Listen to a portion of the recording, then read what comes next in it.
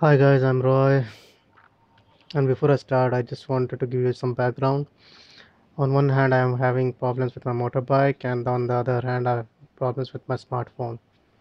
And that's when this crazy idea came in. It might not be a new idea. I mean, people might have already worked on it, or there might be lots of automobile or motorbike engineers or designers who might already have thought about it, or possibility is that there might be some prototypes already in place, or there might be such a thing available in the market, maybe in some highly developed countries. Or so what I was thinking about is like what you see in the picture. Now we know the nowadays smartphones they integrate with the smart TVs, and maybe even other appliances through Bluetooth. Even cars do have the options to use a smartphone to do some certain things in the car. So that's what I was thinking. I was even Googling or searching in the Google, wherein I found a smartphone which doubles up as a tablet. You can just place that smartphone behind the tablet, and the tablet shows or displays all the smartphone related stuff that you want to see in your tab.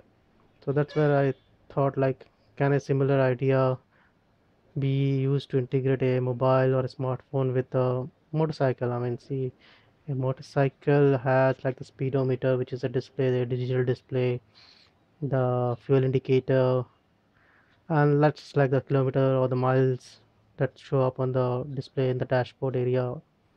Why can't we do is like we can just plug in our smartphone at the front area of our bike, and that smartphone talks with my bike, and we can have like certain things which can be like an advantage.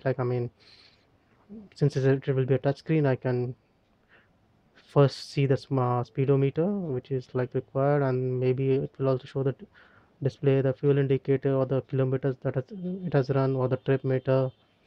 And I can just slide it with my finger at if required, or I can even use a voice communication. And I might have a Bluetooth and my ears plugged in, and I talk to my phone and say like, hey, I need to see the direction from this place to that place. Even that can be done. It can show up in front of your bike. And then what else? You can just like the iPhone has, the fingerprint option, where you can the security option. You can use a fingerprint to display or maybe even start the engine. It's obviously better to have a button to start the engine, but you can use a fingerprint, and with the smartphone can work with it. Then and that will give additional security as well for the bike. Then the smartphone will have the internet 3G or 4G. So basically your directions and all will be at real time, even if the conditions will be at real time. What's the traffic from this route to that route, I can even just say it will be displayed on my screen, and anytime I can go back to the original screen, maybe the speedometer screen. So this all possibilities are there. Maybe such a bike already exists, but again, thinking of the disadvantages, well, yeah, the basic disadvantage will be like if I have my smartphone and I plug it on the mobile, and when I don't use it, I remove the smartphone and start using it as smartphone, which is in my hand. Then how do I share my bike with someone? Maybe my brother or my friend. But again, solution might be there. Maybe I can add the fingerprint recognition of my friend or my sibling or brother in that phone, and that will help him to start the bike and use it. That's one option. Then there might be like all smartphones and laptops and PCs, they have the virus issues. If you're connected, or the malwares, that can be a threat. Yeah, that's a big threat, because you even might not be able to control a bike if we have that level of intelligence put into that smartphone. So that's one thing. And the big one, if your mobile gets stolen or you drop it from your hand, it breaks. How do you feed in the data for the new mobile that will get? I mean, that needs to be worked out again. Reconfigure your bike for the new phone, something like that. Again, This is just like I said, it might be a crazy idea, but again, it might be in use.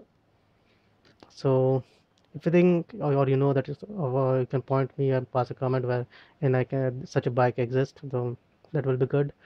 Or if you like the idea, you can like this video. If you dislike it, you can dislike the video, but at least put some comments or at least point me to the that direction wherein maybe there is already a bike or motorbike available which uses similar feature. Just plug in your smartphone into the uh, motorbike and use it, and unplug it whenever you don't use it. So thank you for watching.